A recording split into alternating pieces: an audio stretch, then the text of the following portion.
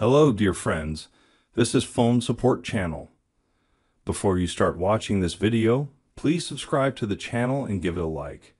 And also write your feedback in the comments if this video helps you, or if you have any questions. Thank you. In this video, I want to show and tell you how to send a voice message in the most standard messages on your iPhone. To do this, you open the messaging app.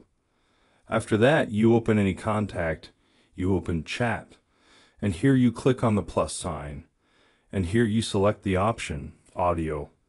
If it's not here, click on more, and look for it in the list, and click on it, and immediately you start recording a voice message. And then you save it and send it. Now you have a new icon that can send voice messages. And as you can see, this is a very easy and quick way to do it. Done. There's nothing complicated at all. If you like this video, put likes and subscribe to the channel. And also watch other useful videos on the channel. That was Phone Support. Bye bye. See you later.